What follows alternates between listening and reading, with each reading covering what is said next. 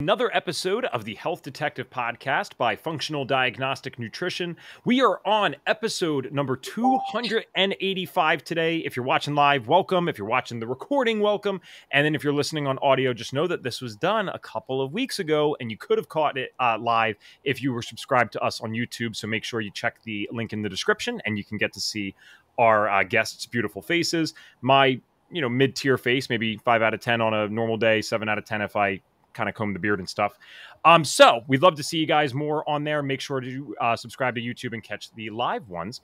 Now, with that said, we have a repeat guest today, but anyone that is listening would not know that because Samantha, aka Sam, was one of our first guests on the show all the way back at episode 19. So we're going, since we recorded, I'm going to read her very interesting bio here, and then we are going to get into this. And I promise you this is going to be a good one today.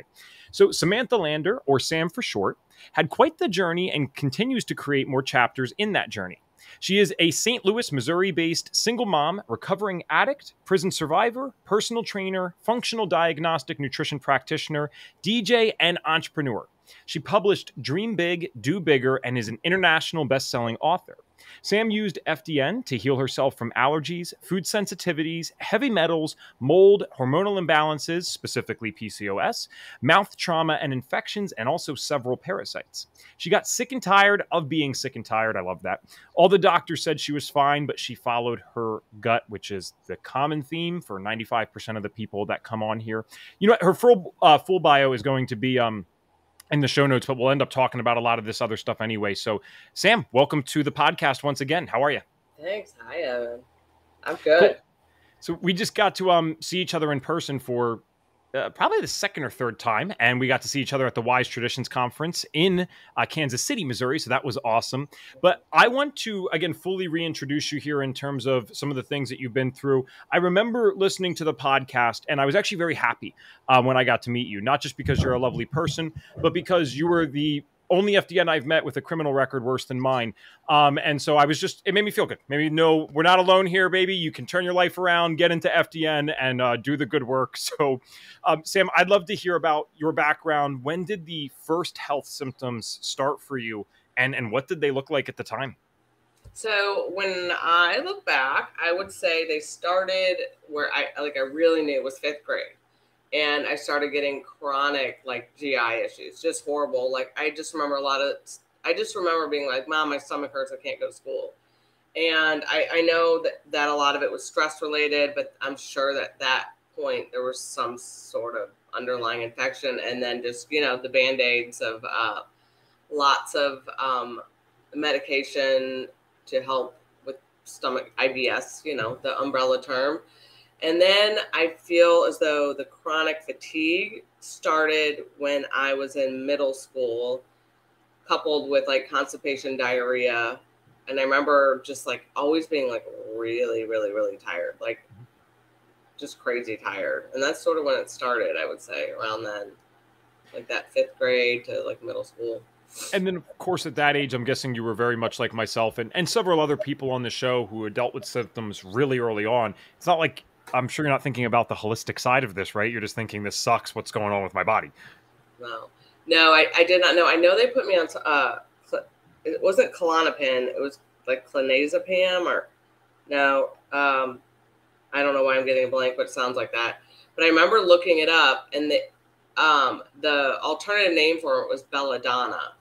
It was belladonna West Ward. I remember looking it up, and there was some sort of herb or something in it that way back in the day, they would put this under people's pillow who would have very vivid dreams and GI issues. It was so I remember being well, that's kind of interesting. So then I felt a little more comfortable taking it, but it was supposed to, I think, relax the small muscle tissue in your gut to help ease with that stress that when your stomach locks up. Okay, geez. So yeah, again, you're not thinking holistically. You're more just okay, what the heck's going on? How did these symptoms progress, and what other things got stacked on as you got older, maybe into the high school years or even early adulthood? What was starting to happen then? Okay. I feel I'm piecing this together more and more as I go through my health journey, which is funny. So I actually had a deviated septum very where I had a lot of sinus infections. So I had a deviated septum. I was a thumb sucker. So I feel as though this whole area here has had like my palate between, because we were just talking about my mouth stuff, but so my palate was very wide. So I have a wide mouth. I had a deviated septum. So a lot of my sinus drainage due to allergies and GI issues, sort of like, I feel like it all kind of started here in my sinuses. But I also, noticed that along with like the GI stuff and the sinus stuff, I was also like an elite athlete. I was doing a lot of cardio. There's a lot of stress being done on the body. And, I started getting put on a ton of antibiotics. And then from there, it was just done. So I think that was kind of the next rodeo. Were you dealing with side effects from the antibiotics at the time, or was it something that, because I know for some people there's no immediate symptoms or obvious ones, and they think, oh, this is great. I just take these pills, super easy, and all of a sudden the stuff that I'm dealing with goes away, at least temporarily? Or were they things that started to affect you? Because, I mean, for myself, they definitely got me. Yeah, looking back, I'm sure I remember I would crave carbs and sugar like no other. Like no other. Like I would go into the basement and eat like a frozen cheesecake if I could. We didn't have a lot of sugar in our house. So I was one of those that went to college and it was like, game on. But so we ate pretty clean overall. So you would think that like I would have been a very healthy kid. But I think it just wreaked havoc on my gut. And then, yeah, from there, I think that was the catalyst. People don't realize this. I think sometimes even once they first start getting into the natural medicine thing, they're like, okay, I'd avoid antibiotics if I can, but hey, if I got to take them, I got to take them. And there is a time and place for that. What I'm about to say is not medical advice at all. I just think people don't know how to weigh the decision properly. I mean, these are really things that should be used in cases where there's huge risk of infection or active infection. Like, yeah, don't be a hero. You don't want to die because you didn't take an antibiotic. That's very silly. Yes, bacteria have killed human beings through as long as we've been alive. This is well documented. That's not a secret. But at the same time, it needs to be something that is not taken lightly. It's not just something that you do with, a cold. My God, I remember when I was a kid, they were worried about colds turning into something more. Yeah, do this as precautionary. No. That's not what we do with antibiotics. Teeth infections, whatever it might be, severe sinus infections, those can go to the brain. There's other things that can happen there. Okay, totally makes sense, but we got to try some other stuff. So at what point, because obviously if people were listening to the beginning, especially when I read your bio, at some point they realized there must have been a massive shift in one direction and then a massive shift in the other. So what the heck happened next? How, if you don't mind sharing this today, how the heck did you get in trouble? But then also, how the heck did you get into functional medicine afterwards? No, right. So I sort of progressed. I did well. I was always kind of like I lived life on the edge. I was very experimental with drugs and all alcohol and all that good stuff when I was younger. And then it sort of like dissipated at the end of high school. And then I went to college. I did the normal drinking thing. But I was always a blackout drinker. It was never normal. Like my drinking habits were never normal, but I guess I thought they were because that's what I saw other people in college doing it. But I just remember there's a few people looking back that I was like, it looks like they have a problem. But like, I didn't remember anything. And I just thought that was normal. And, I ended up quitting until I went out. I went through a sort of a stressful breakup and I went out to California. And that's when I was introduced to a whole nother slew of drugs. And that was my perfect cocktail.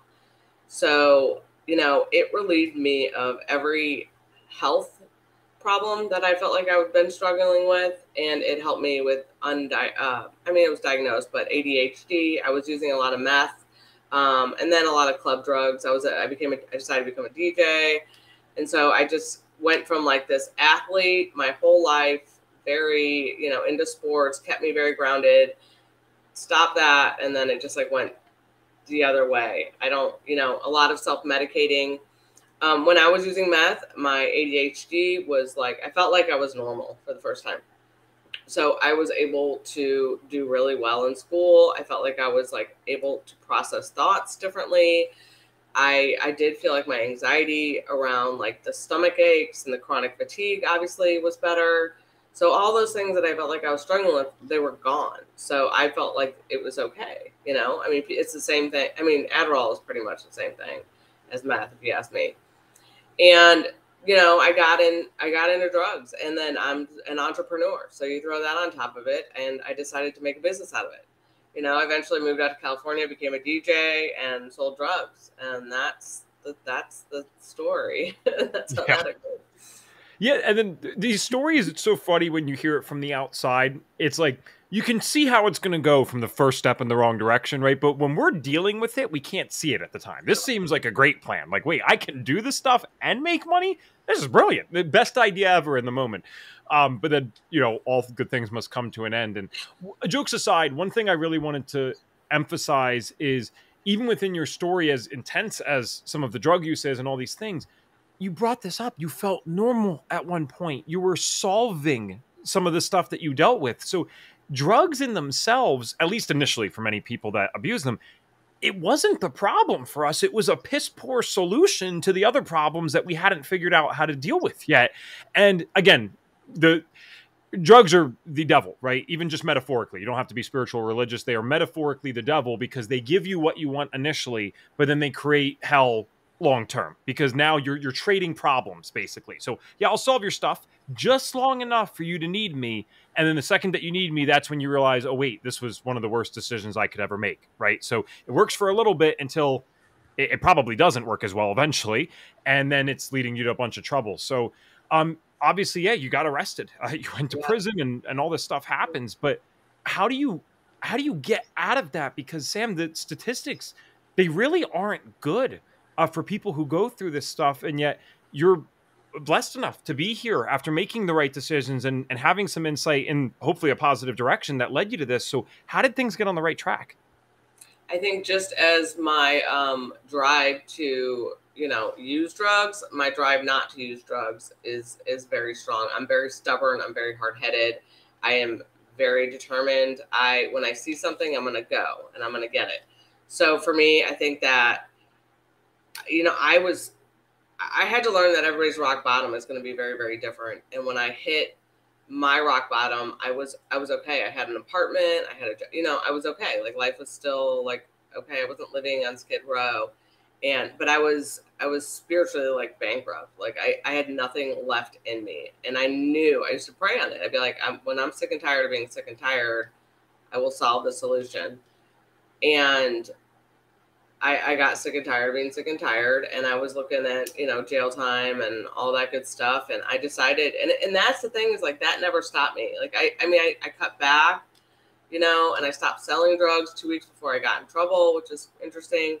But I never, like, I just wasn't, I didn't have the ability to just be done, like even though I had consequences being thrown in my face. And that's when I believe that like my higher power was trying really, really hard to wake me the F up.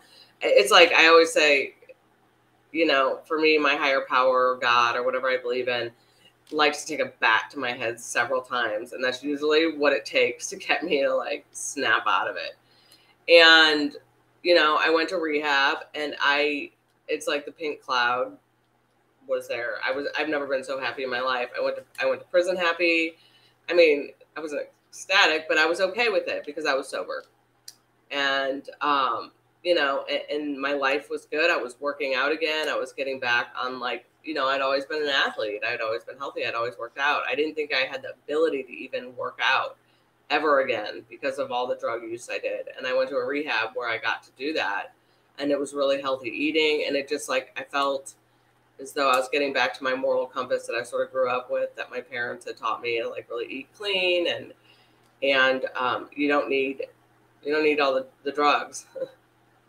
That's amazing. I'm so glad that everything worked out with this, and I'm glad that you feel that there was this guidance as all this was happening. I found it really interesting when you said, yes, no one's ecstatic to go to jail, but there's this. When I got in trouble and I got arrested, I was living this very paranoid life for the last couple of years. And that's what people don't get. If you're doing this stuff, it's not like you feel great all the time, right? You're constantly paranoid. You're constantly worried, especially when you add in selling to it. Give me a break. I mean, you're always looking over your shoulder, both for legal consequences, but for personal consequences. People want to take money from you. And I will never forget, it's not something I shared on the show before. I mean, I wrote about it, but I didn't share it in the show. When I first got in trouble, before you go to any facility, right? You go to a holding thing at the local thing or whatever, local station. And there was bright lights in this room. There's a bench that's hard as hell, right? And it's like maybe a foot wide. And I slept on that thing for probably 5 hours before they actually woke up and got me help. And then anyone asking this said, well, you must have been on something, right? I actually wasn't in the moment. I slept because there was this odd, as bad as it was, there was this odd relief that came from, oh, it's over, man. It's done. Yep. It's over. There's no more hiding. There's no more whatever. It's like, it literally is this. You've been living this lie. You've had to lie to people to get through with this. I don't need to lie anymore. It's now there's consequences to that too, but it's over, and I can stop playing this double agent where this is my life here and this is my life there, especially with the good upbringing. It sounds like you had. I had the same thing. So you know that this isn't you. You know this isn't where you belong. I mean, you got to figure these things out. So how do you find FDN afterwards and all these other certifications? Because you are a well-credentialed person. I mean, you got a lot of different stuff. So when did you like pursue it to that level? So I went to prison for 27 months, and I did everything I could to eat clean, and I worked out and all the things, and I got really healthy before I went in. I was teaching spinning. I mean, I overtrained. Like, so in my mind, healthy, right, is working out a lot. And a lot. Like, I did a lot of working out in prison too. And then calorie counting. I was calorie counting, working out, nothing was changing. I was like gaining weight. But then I got out, I became a personal trainer, and, I was doing all the right things, eating right, counting calories, and eating super, super, super clean. But I had chronic diarrhea. I was gaining weight. I started getting my period every other week. When I was in prison, I got cystic acne, which is, and then, which I've never had in my life. And, I was in the health and wellness industry, and someone introduced me to someone and said, hey, why don't you run a food sensitivity test with this guy? And he might have started the FDN course, but it was in person. He had started it in person. He was before me, and he ran the test with me. And it was there was so many things on it. It was insane. And within that first week, it was holy crap. Good. You're doing great, actually. I know, right? You know me, so I'm doing really well. So it was like, oh my God, cinder block number 1 was lifted. It's not me. It's not that I'm doing something wrong with my workouts or my eating. There's something internally, root cause, something's not right. And so it started with the food sensitivity test, and I was broke, and he was like, I was just I didn't care where my money went. I just wanted to feel better. And then the next thing that came was the biohealth spit test. And then he eventually got me to do a stool test, and I was better. So I was doing all the lab testing, that kind of what we initially do. And I was feeling within a month, I was oh my, I felt like I had my life back, 3/4 of my life back. And I was oh my gosh, there's so much more to all of this than just working out and eating clean. There's so much more. And now I know there's even more. And that passion and going through it, I just knew that was something I needed to add into my world to help my clients, because I trained a ton of women going through the same thing. And I went through it. They saw me go through it. So it was easy to convince them that there's something else to it. And the other little secret is I got sick of paying for all the labs. I mean, it gets really expensive. So it sort of started with me not wanting to pay full price for all the labs. So I was well, I'm going to take a course, then I'm certified and I can run them on myself, and it'll be half the cost. And that was another reason why. And so that's how I got my foot in the door doing this.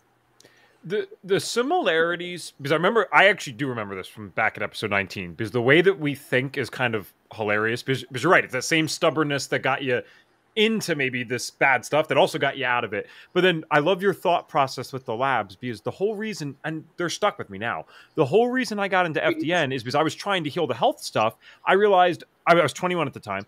I'm like, damn, it's like $4,000 to go work with someone. I'm going to call mom and dad up and convince them this is college and maybe get them to pay for the course so that I don't have to go work with someone. And sure enough, God bless them, that did work. They're like, we've always wanted you to go to college, so this can be your version of it. It was the first. We make it a money-making thing. Yep. It was the first academic thing that I was ever excited about for the most part. So they were happy to have that. Now, obviously, you've made huge strides with your health. There's always little things that we're working on. I love what you said, right? There's still a journey being written here. It's still a story being told in a sense. One of the things that we wanted to focus on today, though, too, because technically if people want to hear the story again, you're more than welcome to go back to that original episode. But we wanted to talk about the impact of alcohol on your body. And I think you're a great person to talk about this. You've been through this yourself and you came out on the other side, which I'm not being discouraging. It's just something that we don't see nearly enough. So where can we even begin with this topic? Because I think people know, oh, it's bad. You shouldn't do it every day and all the time. But let's dive a little deeper. Like, what's really going on when people are doing this to the point of blacking out or whatever it might be? Well, so let me have a little disclaimer right here. Sure. I was sober for 13 years. And then after my son, I started drinking. And I haven't done any of the drugs or all that stuff because I didn't really drink them, but I did relapse. And throughout my relapse, I learned like very quickly the impact of alcohol on the body firsthand. So I'm grateful for the relapse, in some ways, because I learned I was ready because it's a disease. Addiction's a disease, right? You'll do anything your brain will tell you anything you need to hear to keep you doing it. But my anxiety was so bad. It was to the point where I was like, fuck it, I might medicate myself. And that's not what FDNers do. It's just not. We usually find other ways to do it through hormones, but everything went crazy. And then I was like, oh, okay. And that's when I really started taking a deep dive into the impact of alcohol, because it is, it's a cultural thing with moms and women. There's a lot that we can go down. So yeah, let's talk about it. Well, and even I guess before that, because it does matter to this story, if I may ask this, what you associated this with the birth of your child, but was it the stress of that? Or you mentioned these cultural things of being a mom, at 13 years, a hell of a long time, man, that's impressive. So what happened? So, I was in a relationship with someone, or my husband, and, he had 23 years in sobriety, and, wow. He may not be, I don't know, whatever, he's on his path. And, it's nothing against him. He drinks more normal than I do, but he started drinking when I was pregnant. And in my mind, that's when my disease started again. Mm-hmm. And it was like, oh, I can't wait to do this when I'm after my kid is born. And then I had postpartum, and then I wasn't working. And then a lot of other little things throughout our relationship.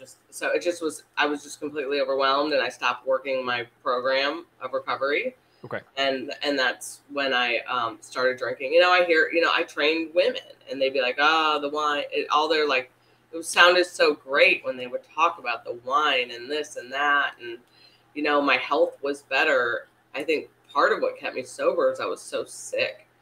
My stomach, I didn't want to add anything else into my body that could possibly keep me from actually feeling better, because I was so sick for so long. Yeah, it's a great point. That was maybe the blessing of being sick, is because alcohol is by far the most normalized drug, and it's a hell of a drug at that. I couldn't, that was never a major part of my story when I was abusing drugs in the teenage years, because I felt so bad after drinking that it rejected itself for me. I'm like, this sucks. I don't want to do this. So, okay, then talking about those specifically, what it's doing to people's bodies. Yeah, this is completely normalized. We got people going on the 4-year party plan at college, and they're blacking out 2 to 3 times a week, and then wondering why they come out with various diseases, or the freshman 15 is now like the freshman 150, right? It's crazy what's happening to people. And I'm not making fun of it or making light of it at all. I see friends that have went to college, they come out, they were healthy before. They swear they felt good, and their health is in shambles now. So what are some of the things that we might see on the lab tests, even with the chronic drinkers or alcoholics? What's going on there? So I think a lot of times we're going to see a lot of cortisol issues. We run the Dutch, or I run the Dutch. So I'll see sometimes a lot of like, I'll see more spikes all over of their cortisol, and it won't be anything that's like really sort of like a flat line or a high line. And you can sometimes correlate it with when they're drinking, because I'm now working with a lot of women who were drinking or are drinking. It's interesting. That seems to be like what I'm getting these days. But also, your indican, so like your gut markers are totally either really, really low or really, really high. So you've obviously done a lot of harm to your gut microbiome, which alcohol does. I see a lot of estrogen dominance. So, alcohol has a major impact on your ability to detox and your drainage pathways, right? So I always like to say when I'm talking to someone who's talking about drinking and their body is, at 1:30 or 2 when you wake up, those nights that you've been drinking, that's when your liver is starting to detox your body. So that's when the drainage pathways start, because we all need our sleep. I just did an IG Live with Essentia Organics mattress, my little plug there, but they talk all about sleep there. But like we wake up then, and that's our body saying, what the hell have we done? Because your body is always going to choose, like I've read all these studies now, your body is always going to choose alcohol as the first thing to detoxify in the body.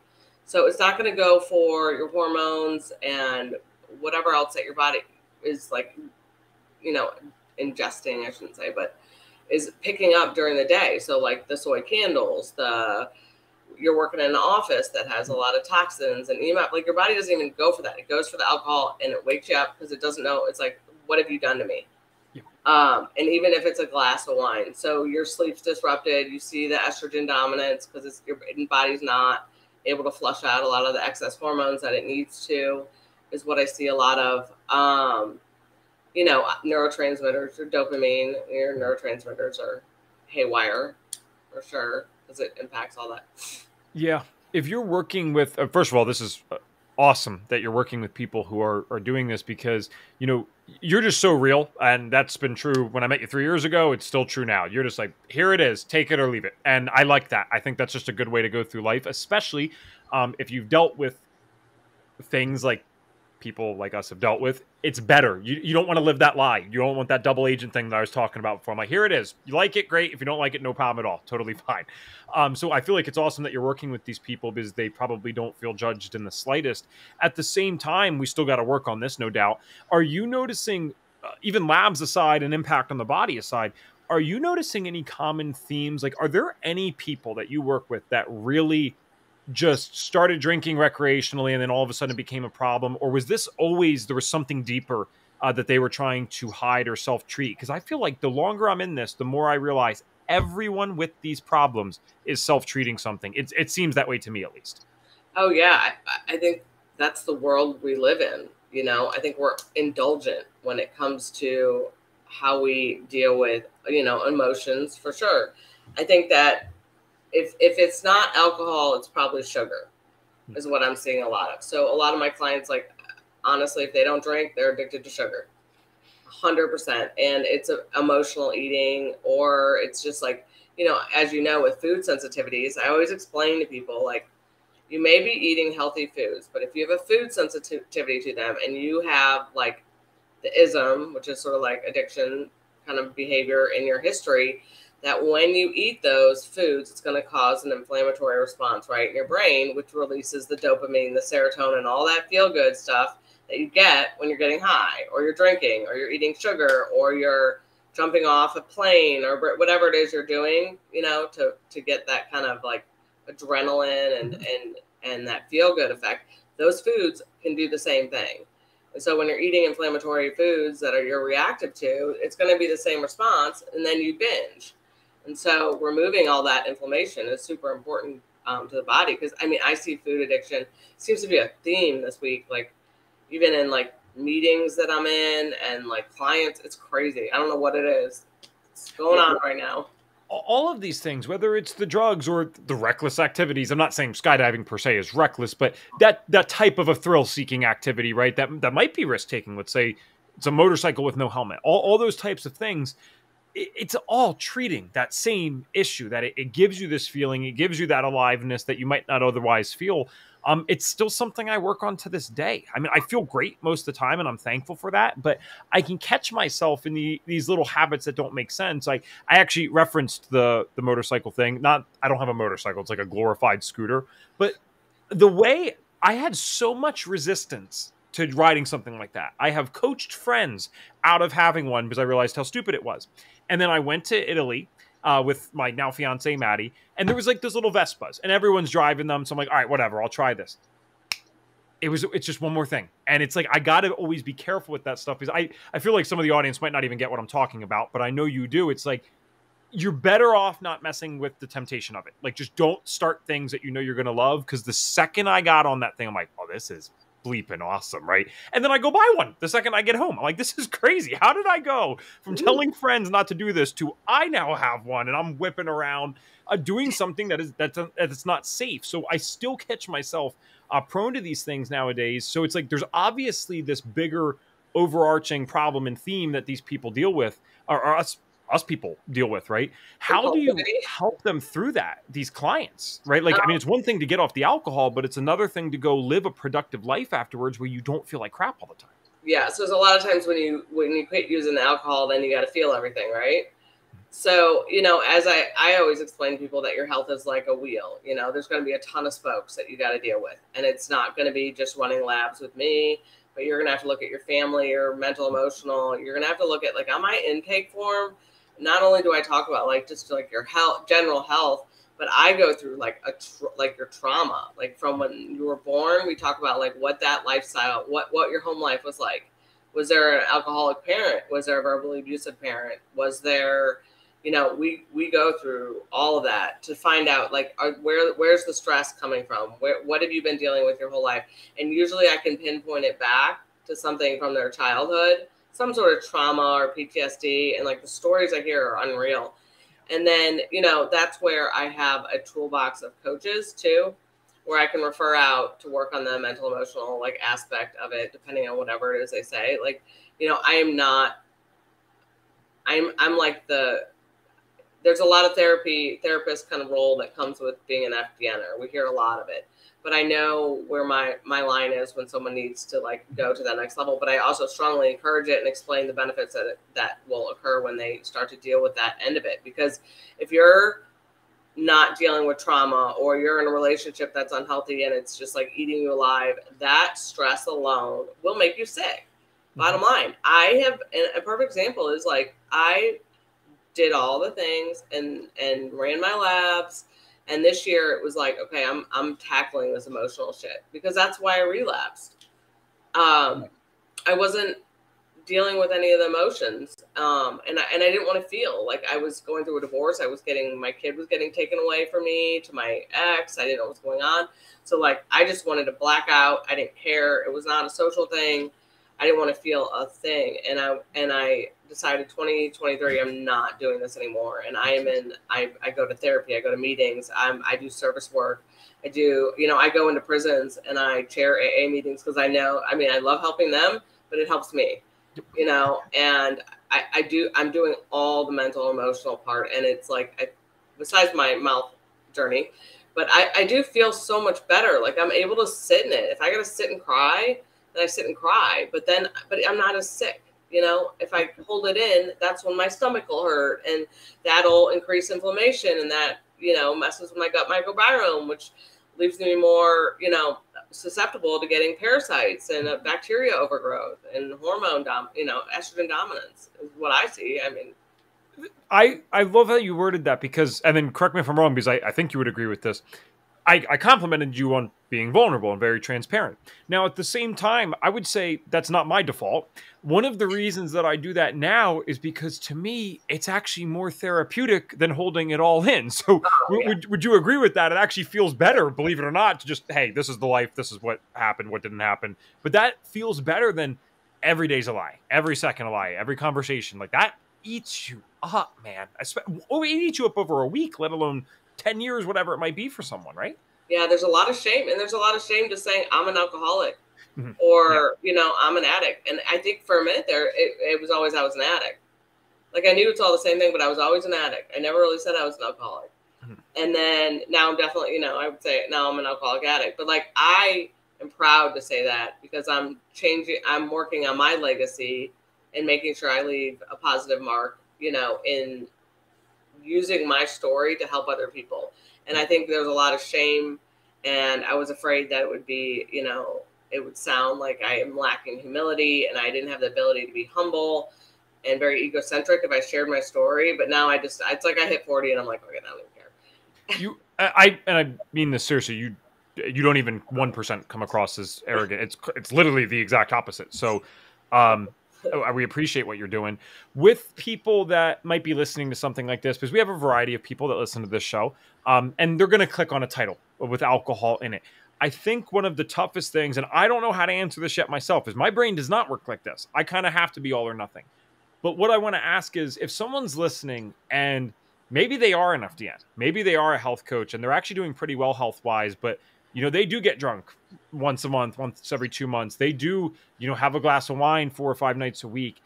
I just like to hear it from different people. How do you define when something is truly problematic? Because I think you and I are probably the same in the sense that I can't do the whole balanced thing. That doesn't work particularly well for me with most stuff. Some stuff it does, but it's either we're all in or we're all out. That's not how most people live. Plenty of people live the middle of that. So how do you know if you're an FDN or a health coach or whatever that this is problematic? Well, so I always say, you know, obviously I am in the program. I like the 12 steps. I think everybody should apply the 12 steps to their life in general. So for me, but I always say, like, are you powerless? Are you powerless over the ability to stop or what you're doing? You know what I mean? Like, do you feel like whether it's sugar, like, are you powerless over sugar and you literally cannot stop it? You know, there's number one. Is your life becoming unmanageable because of it? So are you, you know, is there wreckage in your past? Are you lying? Are you, you know what I mean? Are you not following the principles that you feel like you should be living by? Are you, you know, is it impacting other people? But I think the biggest thing is if you're powerless and your life is becoming unmanageable because of it. So, you know, you wake up every day in that shame cycle because you ate 5 Snickers that night, or you wake up and you're like, man, I'm going to quit drinking tomorrow. Oh my God, I can't believe I drank. And you just can't stop. It's like you're powerless over it, whether it's a binge or if it's a daily habit. I think that is the number one thing. And I know people hate the word powerless. They feel like that's, you know, some people get fixated on that. And so it's like whatever your path is to figure out whether it's a problem or not. But like these are creating problems in your life. Yes. You know, I mean, for me, honestly, my health was creating problems. Like my stomach aches, I didn't want to go out. I was uncomfortable in my own skin. And this is when I was sober. So like you can take it back to just being, you know, root cause wellness. It's like, I didn't want to put clothes on. I didn't want to go to any dinners because I was trying to not eat anything that I thought I didn't even know how to navigate going out. That was like, oh my God, the stress of that alone, you know? And so my life was completely unmanageable and I was like powerless over what I was going to feel like every single day. And that's the drive that kept me going to figure out I'm not living this way. Like, I'm not going to live this way. Like, I'm not going to have my period every other week and have some doctors say I'm normal and I need to go on antidepressants. Like, that just doesn't make sense. Like, it doesn't make sense. Like, it doesn't take a rocket science, whatever I'm trying to say, an astronaut. I don't know, someone. Astronauts are probably smart. Yeah. Right, we'll go for that. So it's not a lot to figure that out. And your gut's telling you. Like, my gut told me, like with my teeth, my gut told me this tooth was cracked, right? I don't even know how I knew. I just knew. And it turned out that it was completely right at the end that tooth needed to come out. And it was just my gut instinct. But I listened to all these doctors and wasted all this time doing all this other crap. But like, you have to listen to your body, and people don't take the time to pause to do that. You know, if you're drinking too much, you know, if you're eating too much sugar, you know, if there's something going on in your gut. If you wake up every single day and you're bloated, or you have eczema, psoriasis all over your body, and everyone says you're normal and they just give you creams and you're just like something more, nothing's getting better. Mm-hmm. Like, your life isn't getting better. What if you start to make the proactive steps to better your life, then you'll see all these things start to go away. And you have to fight for your health. I mean, you have to be an advocate. I love what you said about, because we can't always trust feelings 100%, right? Because, and the reason I say this is there are pro bodybuilders and also anorexics with body dysmorphia who do feel like they either need to get bigger or get smaller. And of course, those feelings can't be trusted. Talk to them. However, Talk to that's them not a the year after they quit everything. And that's sure, when sure. we can work with them. Yes, and that is not the same as a gut feeling, though. That is not what we're talking about here. Because, again, most people on this show, when I ask them how do they get into the functional medicine side, the vast majority of answers are, I just knew it didn't make sense. Something told me that I had to do something else. And that's really what happened to me. I mean, I stacked on the 7th diagnosis. I'm only 18. I mean, how educated could I possibly been? So it's not like I was the smartest person. I just didn't buy it. I'm like, how can I be so sick when all my other friends, for the most part, seemed fine at the time? And simultaneously, I'm being taught in high school science class that my genes are the best of the best, and that's how I got to here today. I'm like, this is the best of the best that my family could do. I'm sick as hell. Like, it didn't add up to me, and I think sometimes it's very appropriate to have those intuitions, and most people are scared, especially women, not because they're naturally scared, but because they're more gaslit by the medical society, right? They're told, oh, we'll put you on an antidepressant, or you're just too stressed or whatever. So there's this very natural fear that comes from speaking out against this and saying, this isn't right. But what I love about you is you're a hell of a strong personality. I think many people would listen to you and they want to absorb some of that. So what would be some words of advice to maybe, people, but also women out there that they know something's wrong, whether it's too much alcohol or they know something's wrong with what the doctor's telling them and they don't have the courage to take that step yet? What would you maybe tell them? I think it's, I think number one is defining like what sick is. So I think one thing that like us at the end, we say, oh, sick, sick, sick, sick. And like, to us, it makes sense. Right. But I'm learning like the more people I talk to and work with is like, they think sick, they think of like sinus infection, diabetes, or something like that. But like, you can be like not feeling well, not feeling your best, something your body doesn't feel like it's at 110%. I think that's one thing you need to kind of recognize. And I think with women is you've got to learn to be an advocate for yourself. So with that being said, learn how to go to your doctor if you're going to stick with the Western medicine route.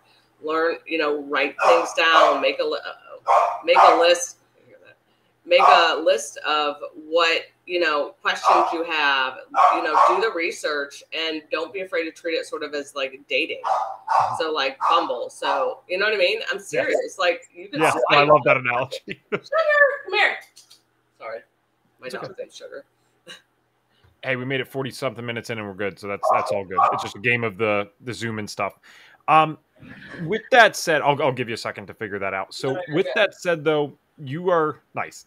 You are someone that has been doing the FDN thing for a while. Again, you're kind of like an OG FDN. So I'm sure you have amazing client stories from over time. I actually think I remember what you said last time, but I'm always curious because we'll talk about where people can find you right after this. But can I hear some stories about maybe someone that came to you and just they're at the end of their rope and it really was a transformational experience for them? It could be someone that's dealing with the alcohol or drug abuse thing. It doesn't have to be, though. I just want to know a special story to you. So I had a client come to me where, it's like they literally spoke our language, but they didn't realize they were speaking it, where they're just like, I'm just so sick of like, I can't live this way anymore. It's just kind of like that. Like, and then, oh, my labs are normal, blah, blah, blah. It was like, it was all the things, but they had a mouth full of metal. They had, and nobody, like, it's like the doctors didn't even ask them anything, but a mouthful of metal covered in eczema. I worked with this client for a really, really long time. GI issues up the wazoo. She was on a Mirena IUD. She had, done the vaccine, got a yeast infection every time she did it. One time got a UTI, one time got like period spotting. Like it was like every little thing, her body was just on fire. And we slowly started just like peeling the layers of the onion. And she was one of those where it was like that roller coaster where it's like, I don't feel good. I don't feel good. And we do the coaching on like the mental emotional part where she was like, well, why am I not losing weight? And it was always that. And I'd be like, okay, let's go back and look at all the things that have changed. But she, we did the gut health. She had a parasite. We got rid of that. We did all the things. We worked on her diet. We adjusted that. She was intermittent fasting and doing all that good stuff. She totally changed the way she ate. and taught her how to like sort of relive her life with like more normal behaviors where she could just eat more normal and not try some sort of fad diet. She found out, you know, the estrogen dominant. I mean, this was like cookie cutter everything, but the eczema was the tough one. And I finally said, like, it's not going to be me. You're going to have to go to a biological dentist, and you're going to have to get your mercury fillings removed. And within 1 week of getting it removed, it all went away. Wow. So, wow. Yeah.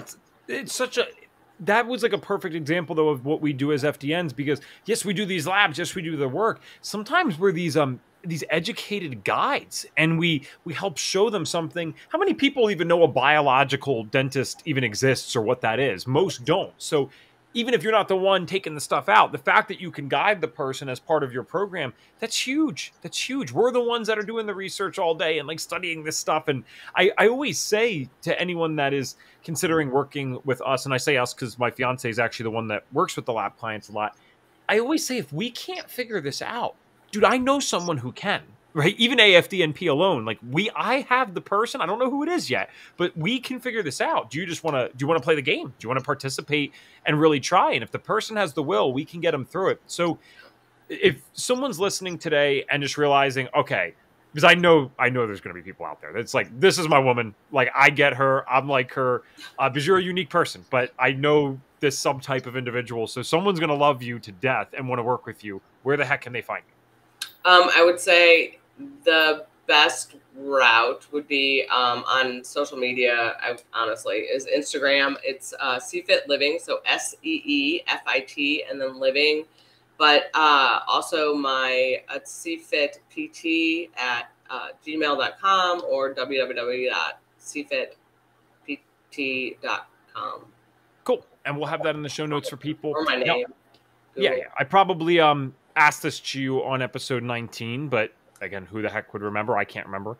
So what the signature question is on the show is, if we could give you, Sam, a magic wand, and you could wave it, and you could get every single person in this world to do one thing for their health. So that means you can force us all to start doing one thing for our health, or you can force us all to stop doing one thing.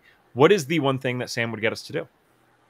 I think it's going to be the same thing. I'm not very original. I could add something to it, but eat whole foods. Do you remember that well? Was that really what you said on episode 19? Probably. I mean, why wouldn't it be that? I mean, I think you just say, let's start with your nutrition, and then the next would be work on your mental and emotional.